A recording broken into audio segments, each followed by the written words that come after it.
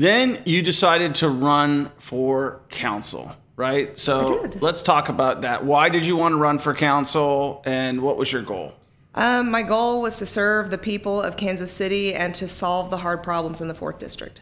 And what are the hard problems in the 4th District? Homelessness. Affordable housing. We were just bleeding affordable housing. Right.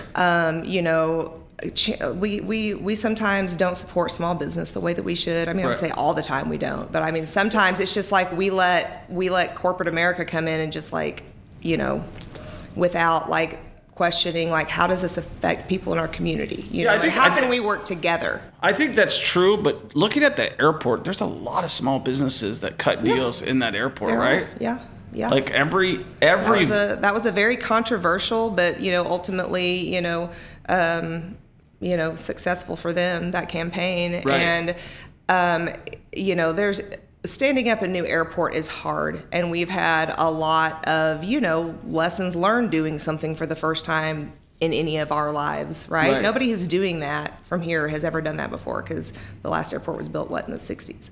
And so, but it hasn't been perfect, no. But, I think that over time, we'll have wins in there, and, hopefully have lots of good representation of the authenticity of Kansas City, found in the food and the experience that's being curated there. So you wanted to come in, help people out, get homelessness eradicated. You fought a hard campaign. Eradicated is a very ambitious word. I mean, of course, we all want that, but I had concrete plans to make a big difference. Okay, let's talk about those. Well, so essentially, when we opened the Bartle Warming Center, which was done with like no money, it was basically done on the backs of volunteers with a bunch of promises that probably are still not fulfilled to this day. Right. But we did what was asked, which was to build a warming center out, and we did that, and we organized it, and I mean, it was so stupid how political it was. Right. But I mean, at the end of the day, I was there for like, 2 months. Would get off at City Hall, go to Bartle, stay until sometimes 2 a.m, just figuring out what they were needing. And always just trying to think about how I could be helpful. And I helped build it out. Right. With Sean O'Byrne. And a lot of other people who are dear friends to this day. This experience brought us together, and like these are people that I still roll with that are just capable of doing so much. Right. It's a hard task, but when you get up close to something, you can understand it a lot better. Right. And we've been trying to figure out what can be done about that ever since I got in office or into a city council. What do you call it? Whatever. I was in the office. Right. And so, we were fielding calls about that. That was the number one call that was coming in for the 4th District. I was like, this must really be a problem. I'd like to do something about it. Right. And I was told it could be my pet project. So I was like, oh, well, lucky for you, I love my pets. And so, unlike him.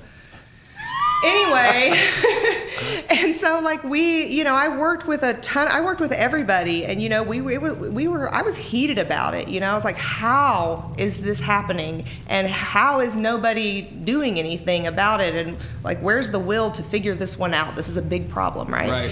And so there was a lot of will, and we all kind of came together, and we had opportunities to create what you would call like a refugee camp. Yeah. Where everybody has, an ability to sleep out of the elements comfortably. Yeah. There are ways to efficiently feed everybody with trash plans that make it to where the trash is not so prolific everywhere. Right. We, of course, would triage with, mental health needs, because they can't always stay in a general population. So you would just kind of look at it as far as from a safety standpoint and what's good for the people who are there, right? You don't want somebody who has huge anxieties around being around people to be in that. Yeah. We could have an area where, hey, you can pop up your tent and kind of homestead out here, because sometimes people need that, right? Yeah. And that's better than the alternative. And so this could be, we had so many different plots of land that had anyone really given a shit, we could have gotten one of them and done this. But, I heard every excuse and this is from the top. Some of the top just ignored it. They're like, we know her with her ambitious bullshit. And I'm like, yeah, I'm on my bullshit. Looking, why aren't you? Yeah. And then some of the other folks were like, well, if this goes bad, we're going to look bad. So, and I'm just like, are you fucking kidding me? Right. And we had dollars. We had budgets. We had a supply chain with like soft bids. Really? And nobody would pull the trigger on it. It's hard to get things done in office, right? Like it's hard. When you're elected, no. It's always hard. Yeah. But like I was unelected. When you're elected, it is a lot easier, especially if you like have some friends like me and you, you know, that you might not agree with everything that they think, but like you've got some friends that you understand care about things. Right. And you work together and you don't act like, you know, it's like, ugh. That's all. There's no word for it. It's an eye roll, you know? And so I just felt like we deserve better. The city deserves better. The 4th District deserves better. Right. Why are our standards not higher? Right. And so I went and talked about that my entire campaign, that we need to raise our standards. Right. And I think few people listened. So it felt good.